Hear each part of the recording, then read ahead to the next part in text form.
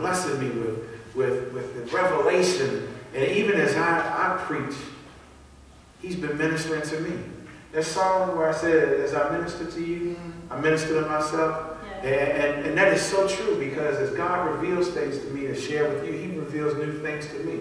Nobody knows everything there is to know about God's word. Amen? Right. One guy thought that he knew everything, and now he's condemned to go to hell, and where he'll be thrown into a lake of fire and destroyed to no more exist. He thinks that he is in control of this world, but God is only allowing him to be the prince of darkness for a minute.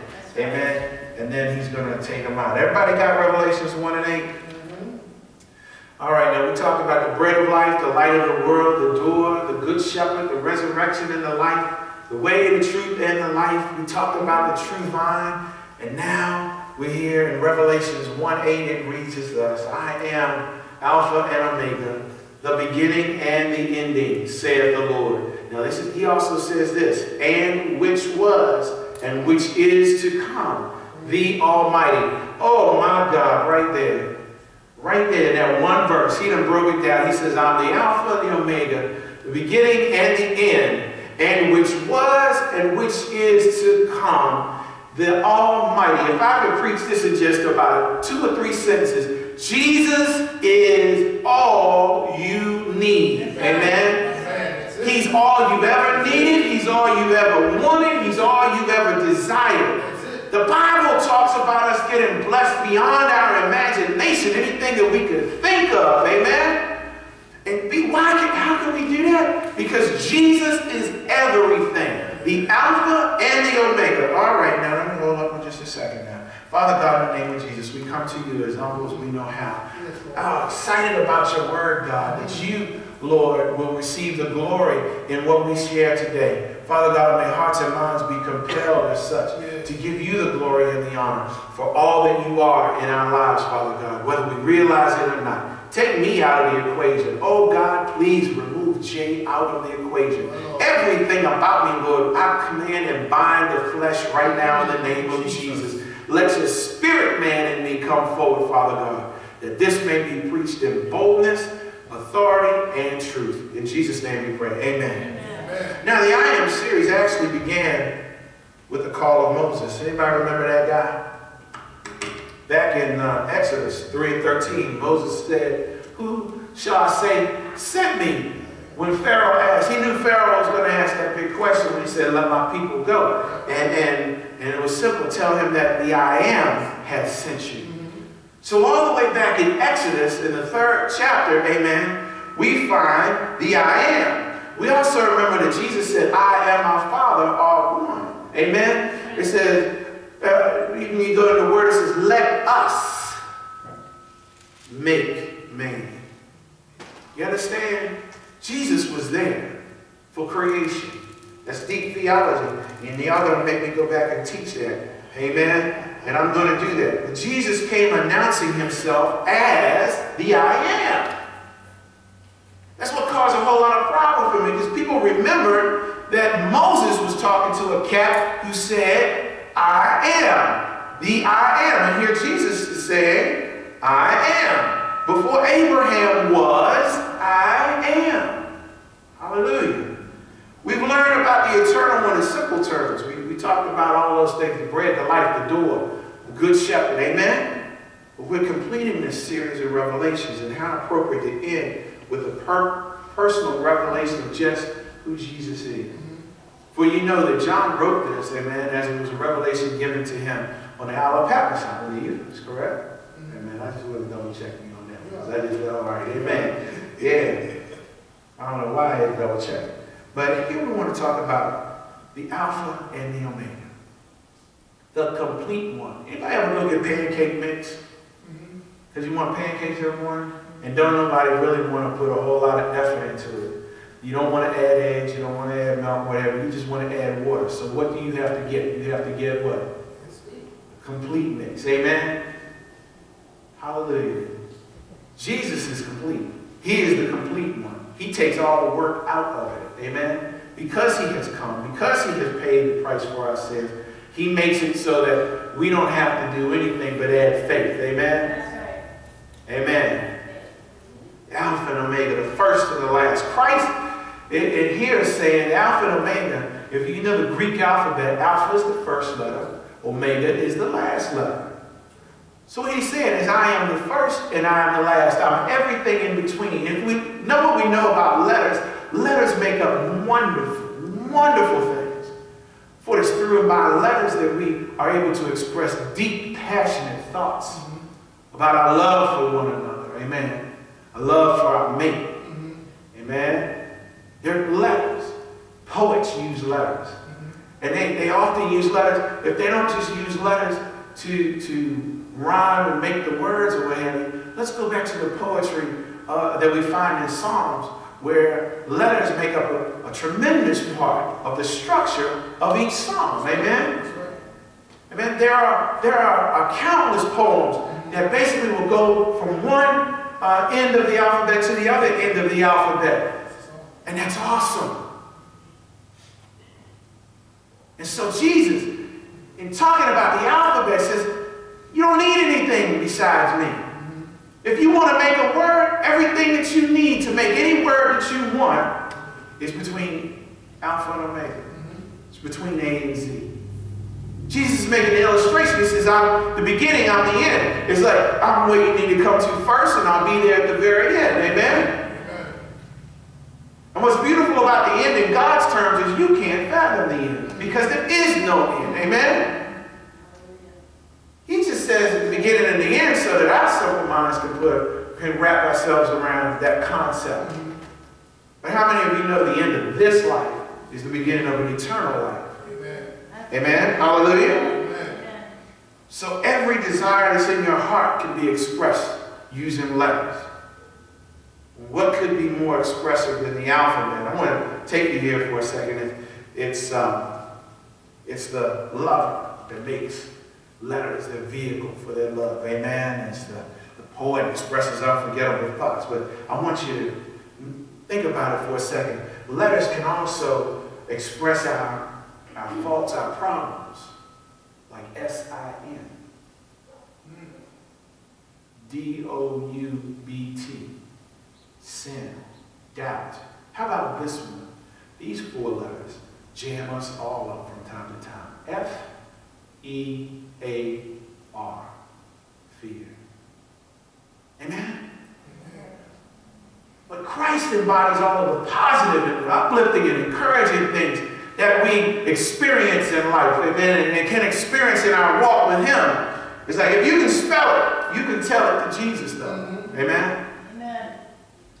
Another way of saying Christ is all. If you go to Colossians 3 and 11, it says, where there is neither Greek nor Jew, circumcision nor uncircumcision, barbarian, Scythian, bond nor free, but Christ is all and all. The beginning and the end. Christ is the beginning and the end. He was the creator, and He's the judge. Amen?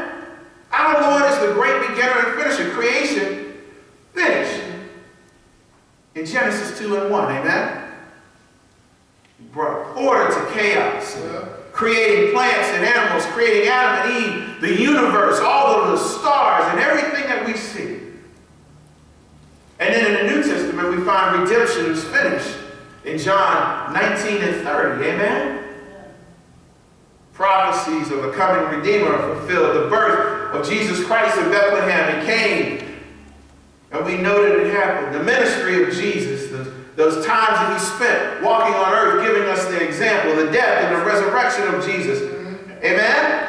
Redemption finished. And some finishing awaits His return, does it not? He also finishes work in our lives. How does He do that? You go to Philippians 1 and 6. I want to make a quick note of that so you can go back and look at it. Being confident of this very thing, that He which hath begun a good work in you will what? Will perform it until the day of Jesus Christ. You see, salvation is just the beginning of what God has in store for us. See, if we go to Ephesians 2 and 10, for we are His workmanship, created in Christ Jesus unto good works, which God hath before ordained that we should walk in them. Amen. He's working on you, when you become saved, when you give your life to the Lord, and you say, Father, I stretch my hands to you, Lord. I need you to be the Lord of my life. I need you to take me. I need you to help me, Father God, to live.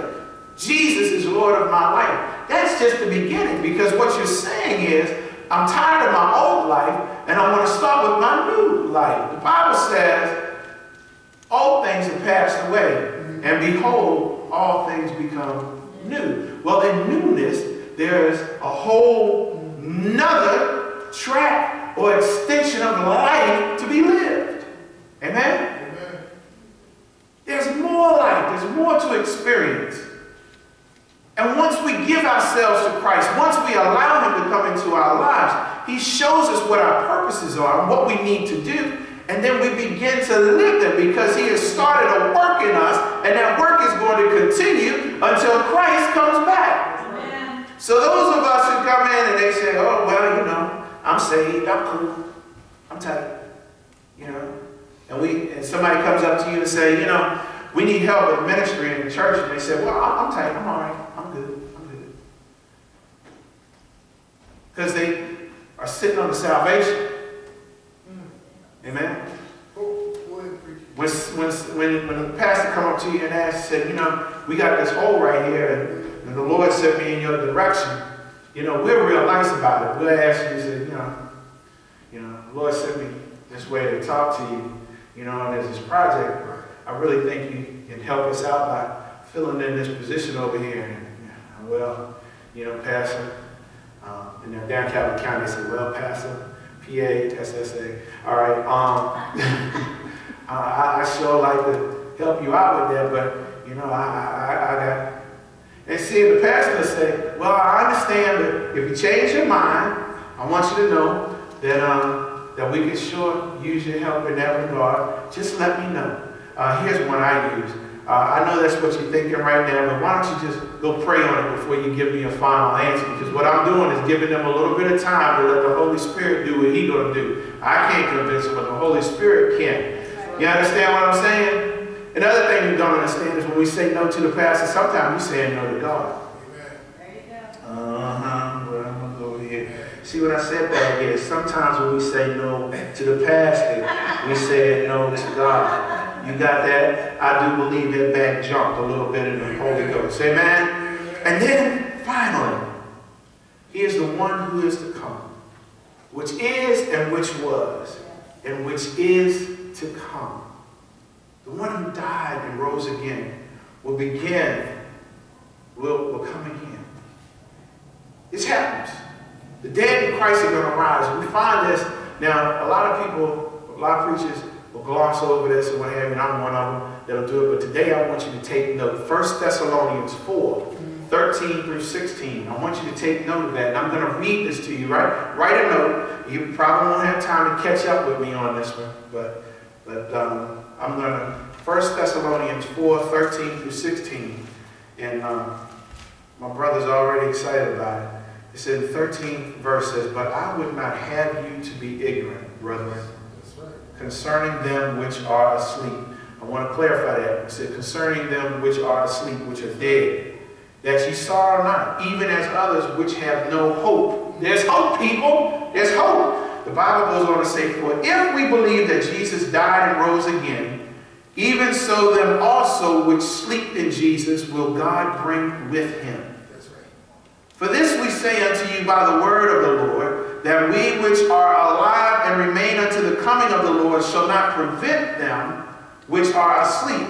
For the Lord himself shall descend. Hallelujah, God. He didn't send an emissary. He didn't send somebody to stand in. He didn't send somebody that was well-trained in the applications. He's coming himself, the one who set up the process, the one who put it all together, the one who's made the way out of no way, the one who's going to be a bread in a time of hunger, the one that's going to be water in a time of thirst, the one that will be a door when you need to get out. Hallelujah. Somebody ought to be saying something. Look, if I ain't preaching, and just tell me now and kick me out of the church. But for the Lord himself shall descend from heaven with a shout, with the voice of the archangel. If you ain't heard of archangel before, let me go to my sanctified imagination for just a minute. And if I go to my saints, and I'm gonna understand when the archangel shouts with that voice, I'm not gonna be able to handle it. That noise that was outside was pretty heavy for a hot second, amen? But I'm imagining when the archangel hollers, everybody's attention is gonna be gathered, amen? And with the trump of God, we're not talking about Dizzy Gillespie or Miles Davis. We're not talking about the trump of God.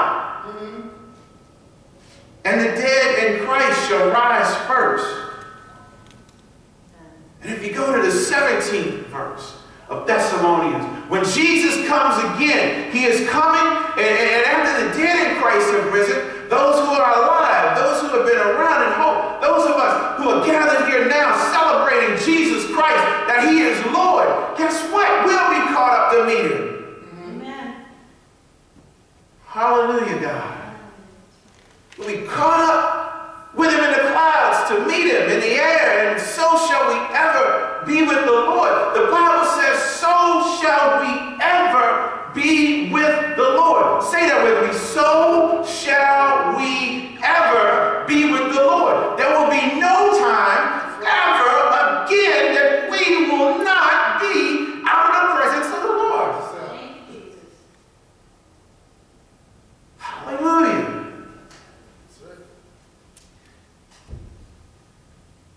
Think on this time where you said, Lord, why have you left me? When we preach the 7 last words, we get into the Eli, Eli, sabachthani. Lord, my God, why hast thou forsaken me? We've all been at that point, amen? Why have you forsaken me? What this Bible is telling me in the 17th verse of the 4th chapter of 1 Thessalonians, I went backwards on that one because I needed to build this one up because I'm getting ready to bring it in from the outside in just a second. He'll never leave us. What is better is when we are with him, we're going to be in his house. Amen? When was the last time you went to visit somebody and there was an expectation or a fear that they were just going to leave you in their house and never come back? Amen?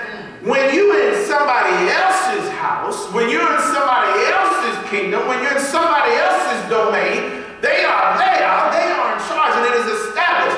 God's kingdom is established because God is God. He's not going anywhere, and he wants you to come meet him at his house. He is the Alpha and the Omega, the beginning and the end. What was, what is, and what is to come. The spans of time cannot hold God or his Son. Amen. Let me turn this off because I don't think I need a microphone this morning. Hallelujah. Are you looking for the one who is to come? These 8 weeks that I've preached the I am, actually I preached only 7 because my brother picked up one of them. Hallelujah. But these 8 weeks where we've been talking about the I am, have you gotten to know Jesus? Do you know him for yourself? Amen. Do you understand how awesome he is? The Bible says that the creation worships him and praises him. Amen. And I am so blown away.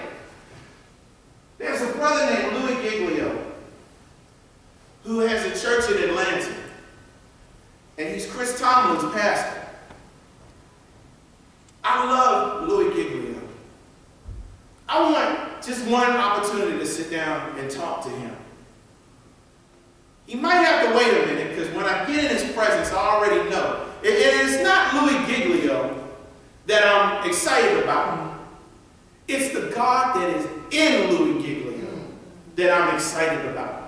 You follow me on that? Mm-hmm. So don't get it twisted. All right? Don't get it twisted.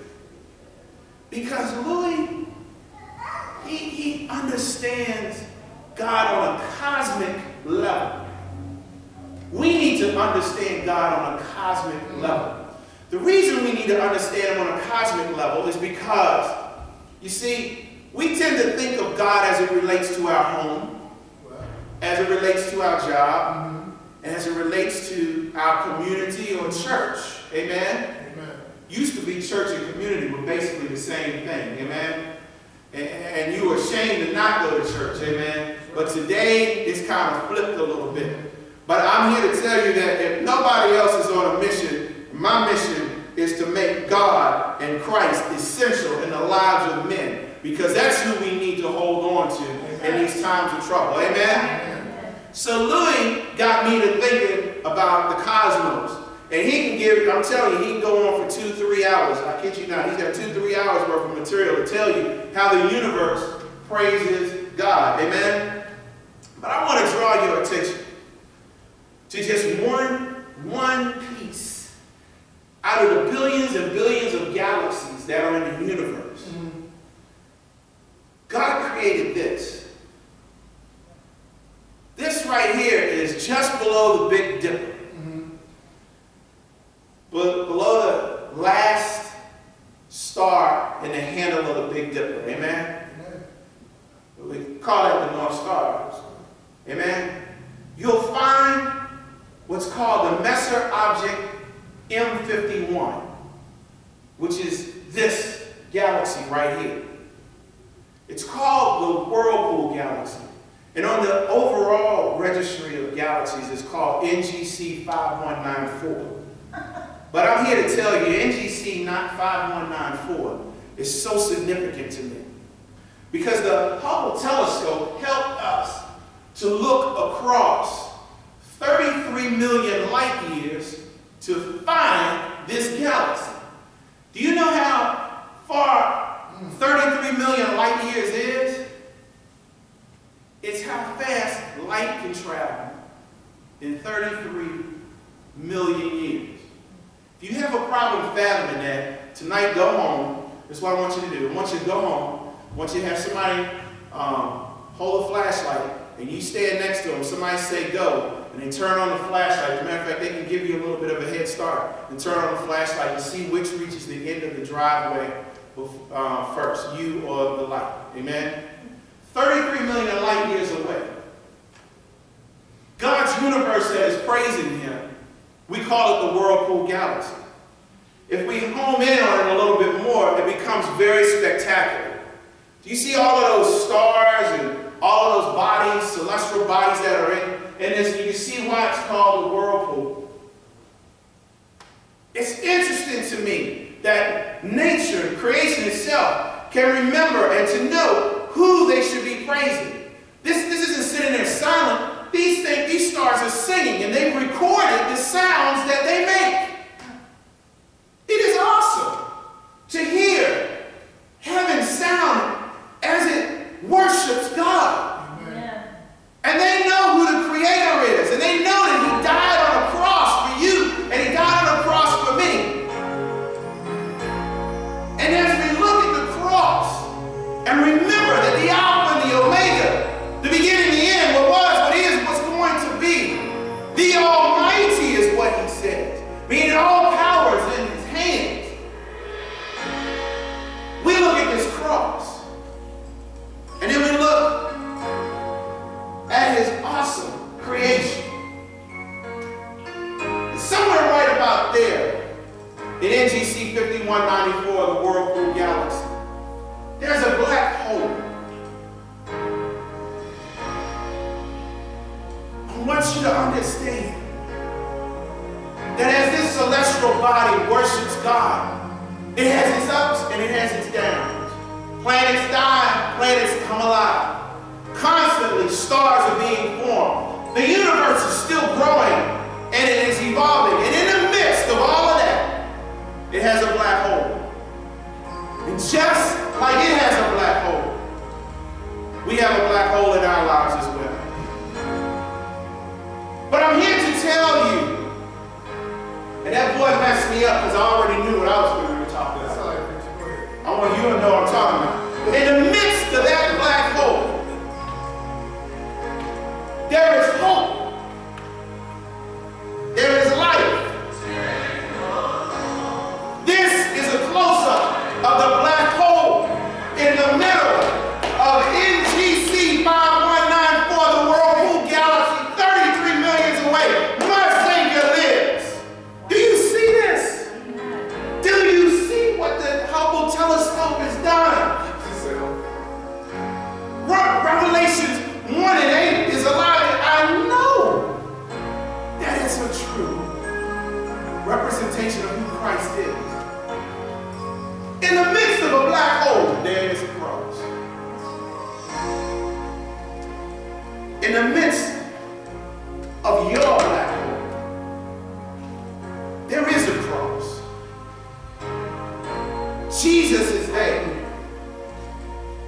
Jesus is there.